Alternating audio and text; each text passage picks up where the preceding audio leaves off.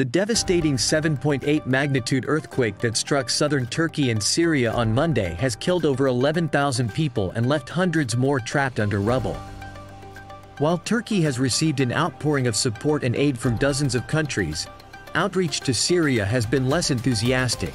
raising concerns that victims on one side of the Turkish-Syrian border may be neglected while others are provided for. This is due to the politics that have divided Syria for over a decade, with Turkey being a NATO member and Syria being ruled by a myriad of disparate groups. 70 countries and 14 international organizations have offered Turkey relief, while the UAE, Iraq, Iran, Libya, Egypt, Algeria and India have already sent relief directly to regime-controlled airports in Syria.